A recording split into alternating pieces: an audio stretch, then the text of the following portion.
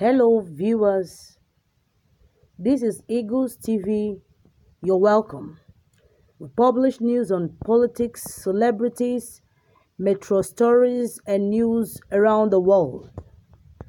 If this is your first time of watching, just subscribe to the red button below and tap to the bell beside it to keep you updated. We have a trending news for you today. The headline reads, Surprise! Buhari APC dragged to election tribunal. Atiku shockingly not involved.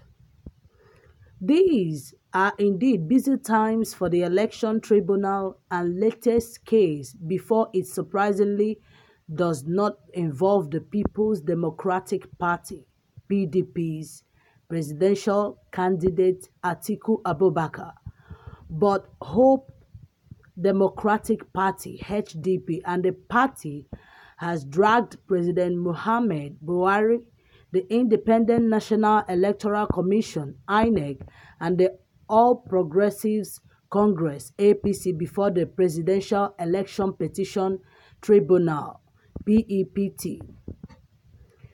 Atiku is currently in court fighting the result of the last presidential election, which INEC declared Buhari as the winner with 15,191,847 of the total votes cast, while Atiku gained 11,262,978 votes, an astonishing victory margin of 3,928,869 votes. However, the list of disgruntled losers are evidently growing by the day, and Ambrose Owuru, presidential candidate of HDP, has challenged the legality of the presidential election earlier slated for February 16, but later shifted to February 23, according to the news agency of Nigeria. The petitioner, who claimed to have been excluded from participating in February 23rd poll, averred that the election was invalid by reason of non-compliance with the provisions of the Electoral Act 2010, which stipulated the conditions under which an election could be lawfully postponed. Their major contention is that they were validly nominated for the 2019 general election, but were unlawfully excluded from the elections by INEC by delisting their names and party logo from the ballot papers. The petitioners maintained that they will, at the trial, lead evidence and rely on the law in support of their petition to establish that the shifting of the election from February 16 to 23rd was without the backing of law.